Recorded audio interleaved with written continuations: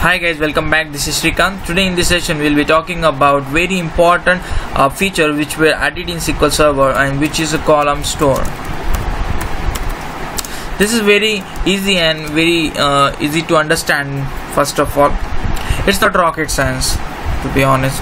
It's just the new architecture which were added in SQL Server to optimize the query to get the data in a fast manner.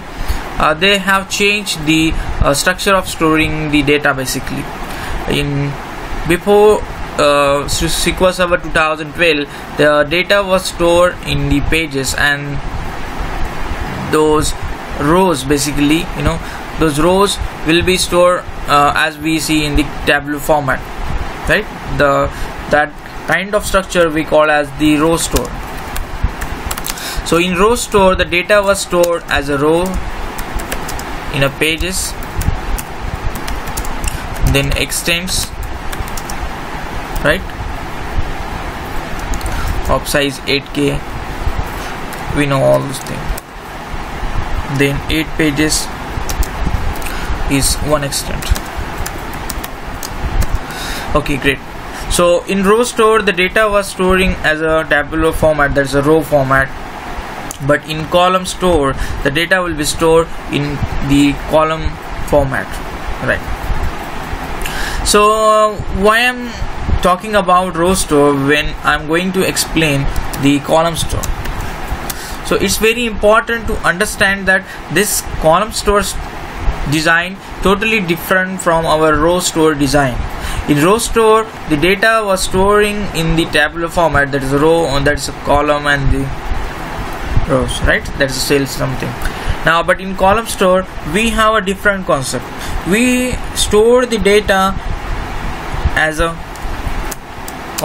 segment, right? So here few things are added here: segments, then row groups, then dictionaries. So different things are there.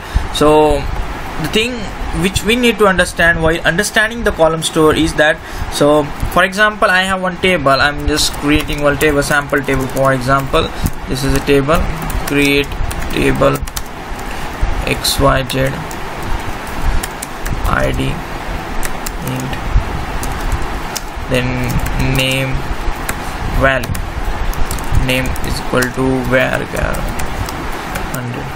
Let's say I have this two column with my table here. So when I go with the normal index, cluster or non-cluster index, that time the data will be stored as a RowStore format, and the data will be stored in a sequence, in a pages, as a row format, right? But when I'm going to have the column store index on my specific table, that time the data will be separated by the segments. So what happened internally, so as this table is having the two column, ID and then name, each column we call as a segment data. So data of each column will be stored as a segment, and each segment can have the 1 million rows, 1 million entries. You can see 1 million rows.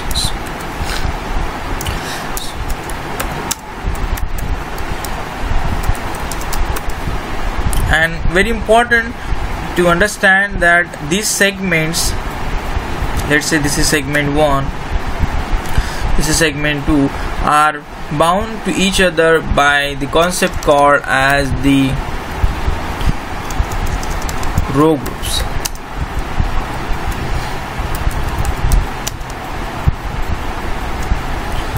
Row groups. So in row groups we will be having segments, and segment represent each separate column, and one segment will have 1 million entry in that one, right? So, and very important thing is that logically when we create the cluster or non-cluster column store index, that time each row logically connected and each row will be placed in the row groups. So this is